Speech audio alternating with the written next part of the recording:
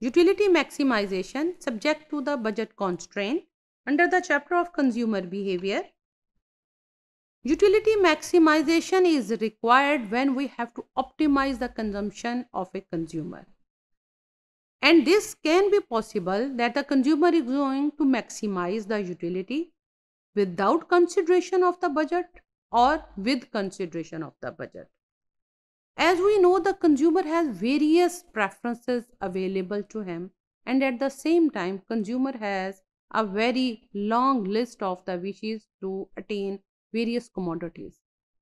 And as per the law of the monotonicity, we can say the consumer is always willing to have more and more and more. Then what is the end? Either it is possible that the consumer is going to attain more and more without any cut. In the real life, we know that this is not possible, because if consumer is have many and many wishes, then there are the limited resources. So these are the limited resources that provide the limit to these utility preferences or the wishes. So now we want to assess that from the available bundles, which bundle is going to provide the maximum utility to the consumer with the available resources that he is having on his hand. So from the graph, we can see that here we have plotted three indifference curves, and these indifference curves, they are in the order of preferring that this indifference curve is having, this is, if I will say this with the 3, that it is the highest level. This indifference curve 2 is less than 3, but it is having more commodity or the more rank than the indifference curve 1. So these are the available indifference curves, and consumer will be willing to have either this or either this, but mostly he will prefer the more. Now the consumer has to decide, so the bundle of the goods with the highest indifference curve that the consumer will prefer. So in the diagram we can see that we have drawn this line, that is the budget line, and at this point we see that this point of equilibrium has been attained when the consumer is having the commodity x1 on the x-axis and with this much amount of the x2. If we see the consumer, if coming to the higher level of the indifference curve, he may have this point, or at the same time if we draw the lowest, he may have these points. So if I draw these points, so point A, point B and the C, but out of these indifference curves, the consumer is going to select the bundle B, because this bundle B is not only available on his indifference curve, but because it is also within the affordable range of the consumer. So this affordability, that is the constraint provided by the budget constraint. So for utility maximization, consumer will prefer that bundle that will give the maximum utility to him if it is available within his resources.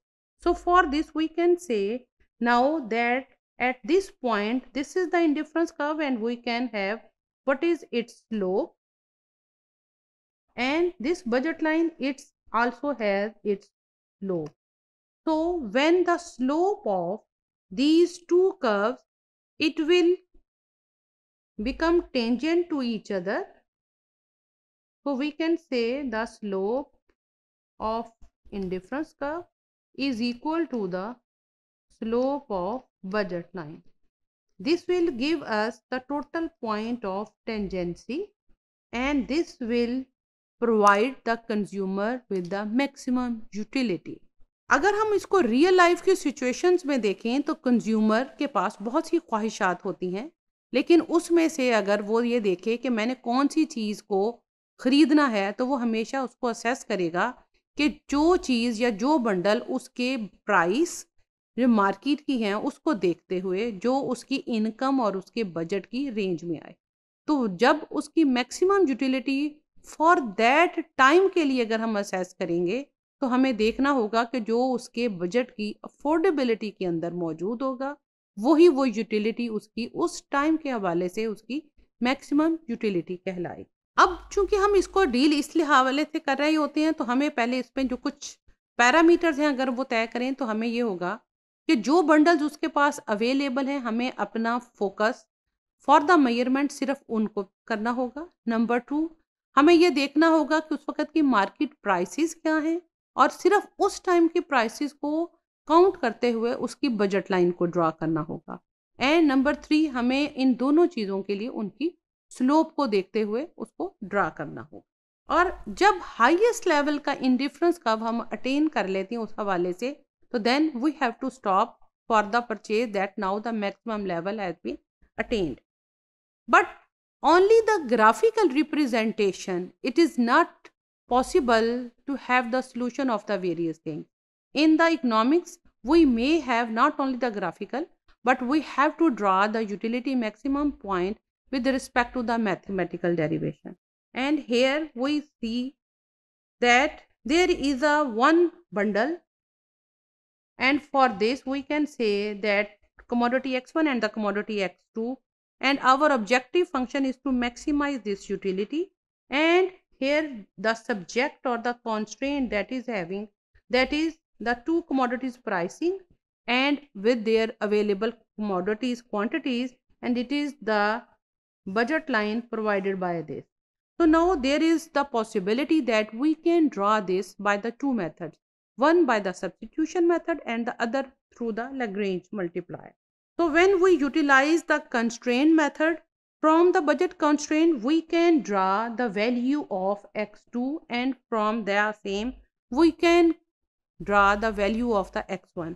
By substituting the value of x1 and the x2 in our utility bundle, we can find out the value that is going to provide the maximum utility to the consumer. And according to this, if we are going to utilize the Lagrange method, we can utilize again the method by this, that it is our objective function and this is our subject of the budget. But here we will not utilize the values of the x1 or the x2 for the substitution. Rather, we will derive a Lagrange, and that Lagrange we can say that by this method we are going to draw, now that we have to maximize this Lagrange L, where this is our objective function and this is our subjective function with this lambda.